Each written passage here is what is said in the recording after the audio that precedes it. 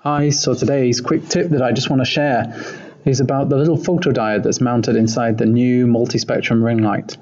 So let's say we're capturing with one of our low resolution cameras, maybe 1.7 millisecond capture time is the fastest capture time we want to take. What this little sensor is capable of doing is monitoring the LED output 50 times within a millisecond. So for every millisecond that the light's on, it's constantly monitoring the light output and adjusting the intensity of the LEDs to ensure a great stability and a continued LED intensity output.